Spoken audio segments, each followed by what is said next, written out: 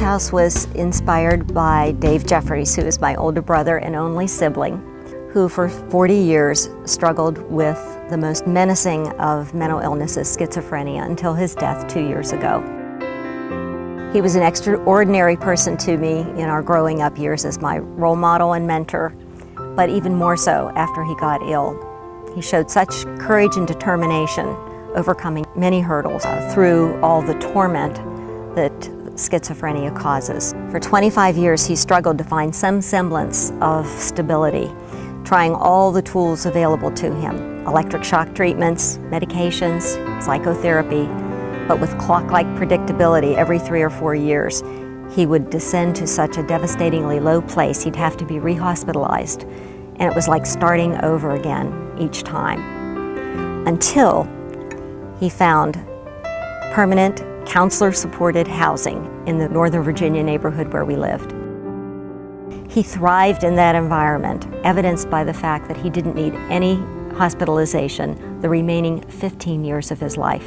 For us, his family, it meant peace of mind, knowing that he could live with dignity and independently with the support he needed for the rest of his life. My brother was the ultimate role model for living successfully in supported housing. And that's why when he died a couple of years ago, we wanted to honor him and decided the best way to do that is to provide some supported housing for people like Dave.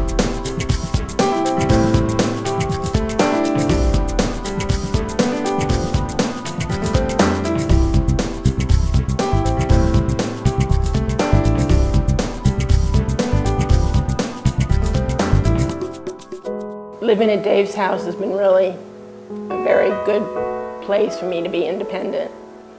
When I was at home, I wouldn't have any place to, anybody to talk to or anything. I was isolating, I wasn't eating, I wasn't taking care of myself. I don't have the anxiety.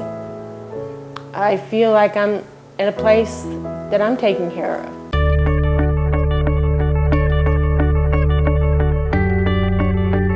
There is this phenomenon in psychiatry called revolving door. They end up in the unit, they get treated, they get a little better, get out, they have no place to stay.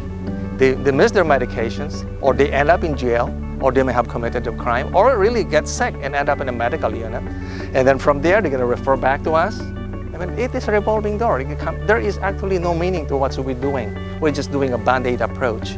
What is more meaningful is to really provide them a safe home where they can belong and they can have full control and learn about the skills of dealing with daily activities of daily living.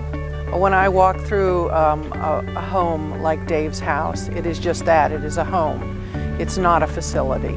It's not a place where people tell them, this is what you need to do now. It's a place where they say to themselves, this is what I need to do now. I need to contribute to my living facility. It needs to be a nice place, and this is where I want to live.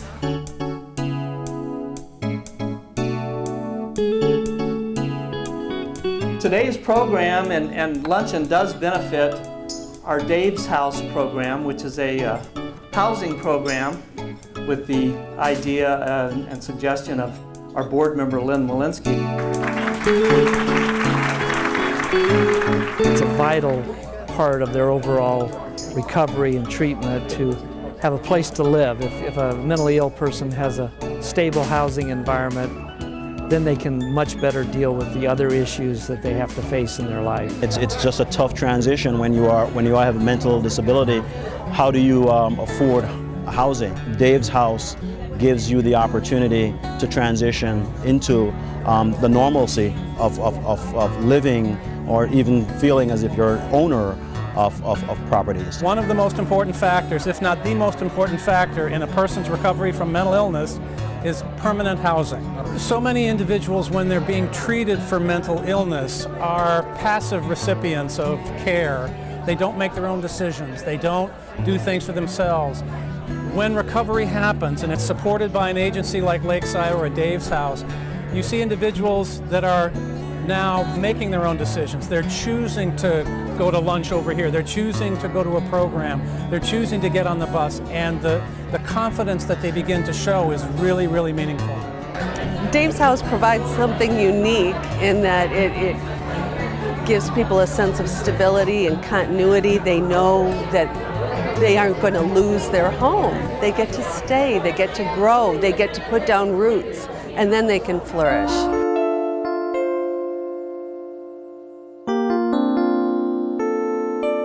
My name is Robert, and I'm living here at Dave's house for over a year.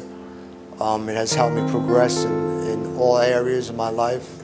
I was just worried, I thought I was going to be in jail for the rest of my life, in and out of jail, to live, because I can't live on the streets, you know.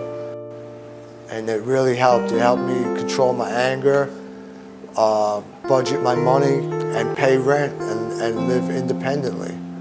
You know, my life is growing and still getting better, and I don't plan on stopping. I plan on just pushing forward no matter what.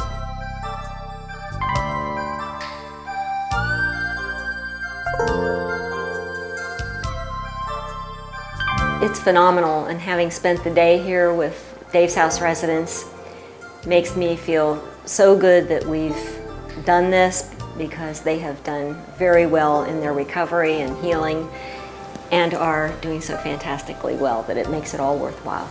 And I would add that this guy right here was our inspiration. Really just a good man, and lived so well in supported housing for the last 15 years of his life.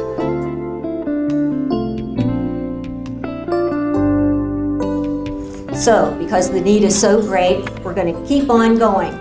And our ambitious goal is to have 20 houses by the year 2020. Thank you. We have a goal set to have 20 houses by 2020. And in order to do that, we're going to need the support of the community and people like you who believe in the cause, and in the form of contributions, financial contributions, to get more houses. What I'd say is, if the people who want to help and have a passion for this cause, I'd say go to www.lakesidecares.org, and there are ways to donate time, money, love, lots of things you can do. Dave's life gave us both mutual purpose, and we'll be working on this effort for the rest of our lives.